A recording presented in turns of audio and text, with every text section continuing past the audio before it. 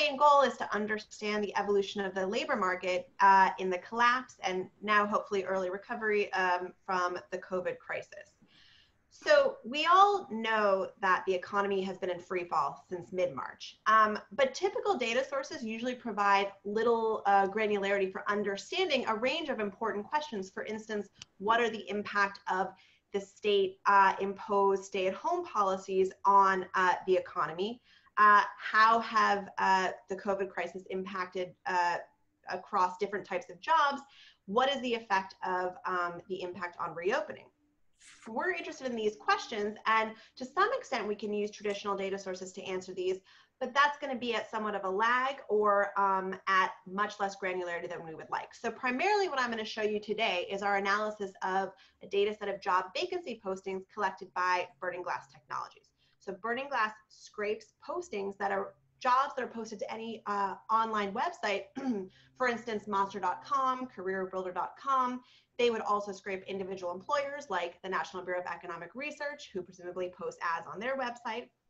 They have proprietary algorithms to code up information content in the job ads. And most importantly, right now, these job ads are available in real time at a detailed geography, industry, occupation, whatever you like. Now, it's important to remember a couple things about job postings relative to other data sources. So job vacancies are inherently a forward-looking measure of how employers anticipate their hiring needs. Contrast that with something like initial unemployment insurance claims, which are also available at a weekly level and received a great deal of attention. Those are a backward-looking measure asking essentially what has been going on with layoffs in the recent period. And so we can learn a lot by contrasting the forward-looking and the backward-looking measures. So what do we see?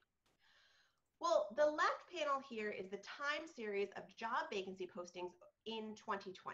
And what you see, despite the fact that vacancy postings are fairly noisy in general, you see just this massive plunge in postings beginning in mid-March and bottoming out basically in late April, early May, where we see a more than a 40% decline in postings over this time period. Interestingly, actually, we are seeing in late May and early June, postings starting to come back. On the right panel, you can contrast this with a more traditional measure of the economy, initial unemployment insurance claims. So people who are filing for unemployment insurance for the first time, presumably because they just got laid off. And there we see this historic spike that is again beginning to come back down. But even just as of the release today, we have almost 1.5 million new claims as of last week, which is much larger than in any given week we saw in the Great Recession. So we're starting to see a little bit of recovery, but these historically high initial claims are worrying. Now with hindsight, we actually can compare these series to the more traditional data produced by the Bureau of Labor Statistics, which now goes up through mid-May. The left side shows the employment series, which matches the plunge of the Burning Glass data. And you're actually starting to see a little bit of an early recovery in the last month.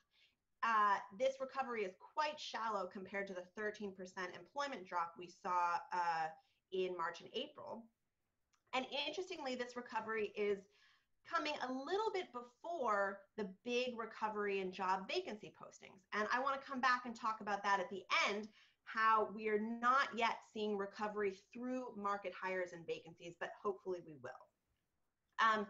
On the right series, I'm showing you a series of a measure of separations that we've been able to calculate using current population survey longitudinally linked data of movements from employment to non-employment. And that series matches up fairly well. And what's neat about that is we're going to get much more granularity in terms of industry and occupation compared to the initial claims data, although we do have to sacrifice on sample size because it's a smaller survey.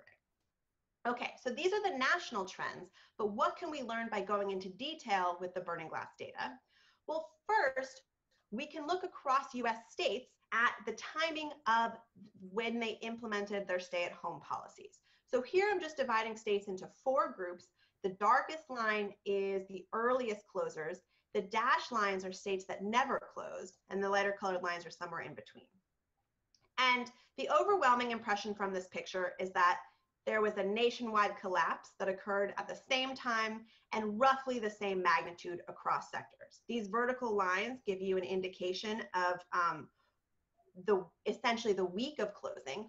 But what we see from these collapses is they really did all happen at the same time. And even if there are some small differences in the levels, that is trumped by just the general collapse. We can look at a number of other data series as well, and essentially we see the same thing. Everybody collapsed, small differences perhaps between states in the magnitude of the collapse, but in general, everybody collapsed. Where we actually do see more of a pattern is when we relate the employment collapse and the labor market series collapses to the early spread of the virus. So if we look at how many cases there were in early March, basically before state policy had a time to impact either the virus or the labor market, we do see these relationships. So the more cases a state had in early March, the bigger their eventual drop in postings, drop in employment, and the bigger their eventual increase in unemployment insurance claims. And all of these relationships are statistically significant, though we don't want to make too much of that because we have essentially 41 data points that are highly correlated with each other. However, it does make more sense that it's actually the virus itself that is potentially driving these labor market trends more so than the state policies for stay-at-home orders. Now, we can also look at the impact of the economy across sectors. And in particular, we're interested in understanding essential industries versus non-essential industries and pulling out some important patterns. So for example, the maroon solid line is showing you essential retail.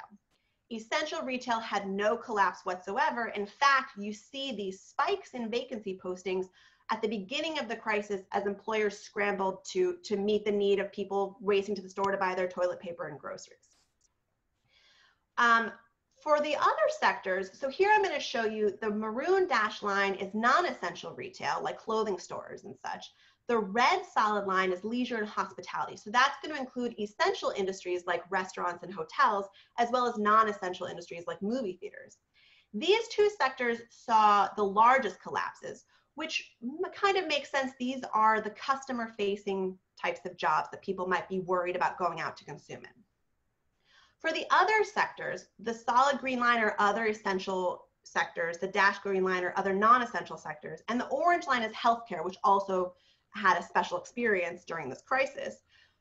For those sectors, there's really very little difference. Everybody experienced a big decline in vacancy postings at roughly similar magnitudes, and actually everybody's vacancy postings are starting to come back.